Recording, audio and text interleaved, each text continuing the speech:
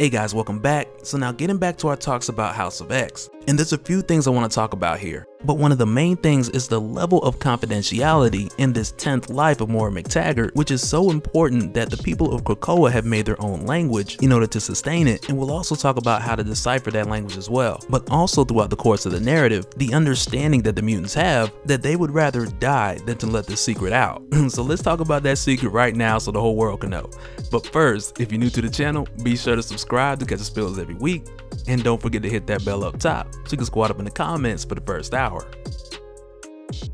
Alright, so thus far throughout the course of House of X and the Powers of 10, we've been shown the level of importance that there is to data and information through a number of data heists, with it literally meaning life and death to the mutants. And for that reason, more importantly, they've had to have a level of secrecy because the leaking of this information could very well mean their own extinction. And so here in Moira's 10th lifetime, the stakes are higher than ever. And we know this because back in her 3rd life, when she had received her warning from the Brotherhood of Mutants and Destiny, who let her know that she has 10 lives, maybe 11, it put Moira in this position to where in this 10th life it has to work because there's no guarantee that she'll come back after. And with her coming into this life with literally hundreds of years of experience and bringing with her from her 9th life the origin of Nimrod and his confidential files on his creation. But with doing so and bringing all that information into her 10th life, if the humans were able to see any of that, not only would they panic and attack Krakoa, but this could also speed up their technological advances against the mutant race. And so now previously we had talked about the more recent data heists from Damage Control, and so now in this case it wasn't necessarily like your 9th lifetime where Moira was trying to take information into the next life. And even within that 9th lifetime, it wasn't until Moira was 104 years old till her and Apocalypse came up with that plan together. But it's here within her 10th life where the mutants are doing a heist mainly to keep tabs on the technology that the humans have access to. But with doing so, we had seen that there had been friction with the Fantastic Four, with Sabretooth getting caught and Cyclops not necessarily being able to press his hand to get them to let him go. But with a lot of indirect suggestions, he did kind of give them a wink through conversation, and not like a literal wink, which kind of makes me think like if Cyclops winked, like will one side of his visor go dark? I don't know. One of you guys let me know what you think in the comments. But more or less when Cyclops let them take Sabretooth, he let them know that Sabretooth is a citizen of Krakoa, which is where he should be on trial because we take care of our own and your son may need a seat that we're saving for him someday. And in the case of Sabretooth, we see this actually come into play because at this point when he's taken into the court of supervillain processing, we're given an example of how the laws change, not just for mutants but for anyone with powers. And more specifically, we see with Sabretooth having to go through the 12 strike rule, which applied to him about 11,000 strikes ago. But with the 12 strike rule exceeding intentions and more or less judging you guilty for just your actions, this gives his court appointed attorney a hard time because at this point, forget what you went to school for, because the humans have also evolved the law to work in their favor. So in this case, had this been someone like your Franklin Richards, you can only imagine through the course of a stretched out trial what laws they would have made up to attempt to imprison him. So it's like when we see Sabretooth here, he's more of the example of the temperature of this quote supervillain legal system, because at the end of the day, if you have powers and they call you a villain, then they're going to justify whatever prosecution they like under the new laws. And Sabretooth even understands that, and he speaks pretty loosely to the extent of letting these guys know that if he wanted to go Coming to America style with these guys' intestines, that by all means he could, because once again this is Sabretooth. He has done worse with even less of a reason to do so. But when Emma Frost arrives here, along with Esme and Sophie, she comes to bring Sabretooth back to Krakoa under the laws of extradition, much like Cyclops had mentioned earlier. And she does so without using her mutant powers, no telepathy, but simply countering the law with the law. And really either one of them, whether Sabretooth or Emma Frost, they could have gotten Sabretooth out of here, whether on his own or her bringing him out. But if they were to escalate such a situation in a courtroom, because in return it would only agitate the human's response to a mutant threat. But upon leaving, when Emma Frost tells the prosecutor like where she can make her place that gun if she so desired, it goes to show you just the gravity of what Emma Frost is willing to protect in spite of what she wanted to do in this moment. And much like Sabretooth not tearing these dudes apart, this is also a huge moment for Emma Frost, because like we had talked about back during Secret Empire, during X-Men Blue, where the population was pretty much split between the mutants, and she just decided to take the younger, time-displaced Cyclops to herself, there was nothing he could do about it. So to see her walk out of this courtroom without the slightest move on anybody, it shows a great deal of restraint for her character. But where this all comes into play for like Emma Frost, the White Queen, and also Sabretooth turning the other cheek in situations where they wouldn't necessarily do so, and for reasons like I mentioned earlier with the mutants hiding what's going on with Krakoa, with them having the critical information which was given to them from Moira McTaggart, which is also why they recognized Nimrod from the files that they had taken from Damage Control, and also with them protecting the multiple lifetime reconnaissance of Moira McTaggart, they are constantly on the hunt for information within this current lifetime. With this possibly being the last chance, they have the dire need to know how close are the humans to building Nimrod. And so when it comes to the point that they discover the plans for Nimrod actually exist in the possession of the humans, they have to destroy it even if it's a suicide mission. And I like the transparency of Cyclops, who has not only prepared himself mentally but also his team. And though you would think on the side of Professor X and Magneto that it's easy for them to stay behind and say, well, go ahead and do it, on the contrary, we have seen both of them give their lives to either save or protect the mutant race in the previous lifetimes of Moira McTaggart. But when we see Cyclops go to this team that he's assembled to make their way to the Mother Mold, he also informs them that they're not taking any Krakoan plants because of the risk of it compromising any of the intel they've achieved or even their strategies. And initially when he does this, of course there are objections, but it also works as an incentive to not fail because they don't have the plants as an easy failsafe to fall back on, which means they have to stay super sharp with no room for error. But before we move forward, just to dig a little bit deeper into their level of secrecy with us knowing what's at stake, I wanted to talk a bit about the language of Krakoa, because since they made Krakoa their province, their home, their country, and when they began to use the plants that we talked about in the previous video, which would allow the mutants to travel to Krakoa from virtually any location, upon every mutant's first trip, a resident telepath will imprint a Krakoan language which is exclusive to the mutants,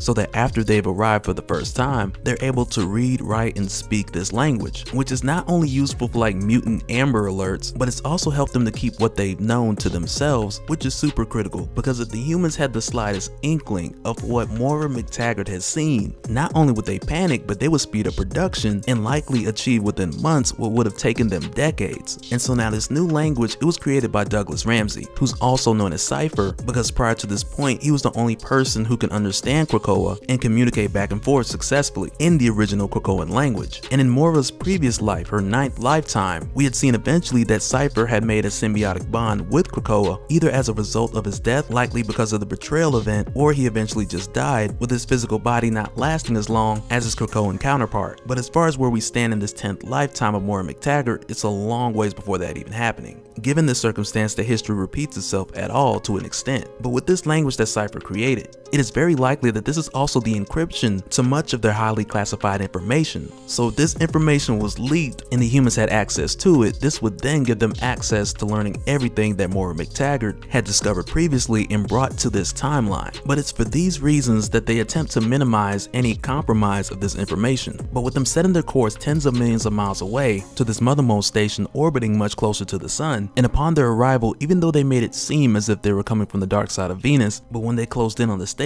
it was undeniable who they were, and because of this, they could make a pretty good guess of what they were there for. But their element of surprise had a very short window, which they had used for Nightcrawler to pretty much go in and gain reconnaissance, so they could confirm where everyone was going before entering the ship. And part of their plan here, of course, is to avoid as many human casualties as possible, eliminate the threat, and get out of there. But what's crazy is when they arrive and Nightcrawler's just jumping from space to space, and more or less following the schematic that they already have, but eventually he bumps into Dr. Gregor and Karima, to where at this time they've already called back in the Sentinels, which were stationed on Mercury, mining minerals this whole time, which is another factor which left their defenses so light. But at this point, Orchis has already suspected that their arrival will be too late, and at this point, Dr. Gregor's husband, Erasmus, who's watched Nightcrawler's point-to-point teleportation, and at this point he has a fairly good idea of where the rest of the mutants are going to dock their ship, with him recognizing Nightcrawler's move as more of a scout. But even with his experience, he believes that the mutants have planned this out too well, and even to a point of much suspicion. And I mean, he's not wrong, with Nightcrawler knowing the exact places to check and their ship landing at the exact place that they needed to land. And because of this, in desperation, in hopes to stop the mutants before they enter the hull, which will give them access to the entire station, he blows himself up and a portion of the X-Men ship in an attempt to stop the X-Men from pursuing their plan, which has been going perfect so far.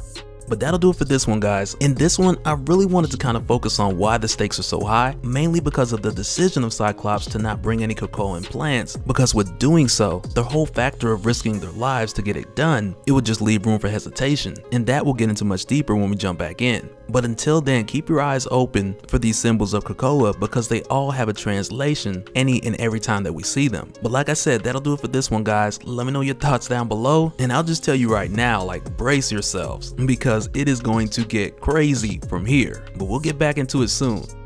Alright, later.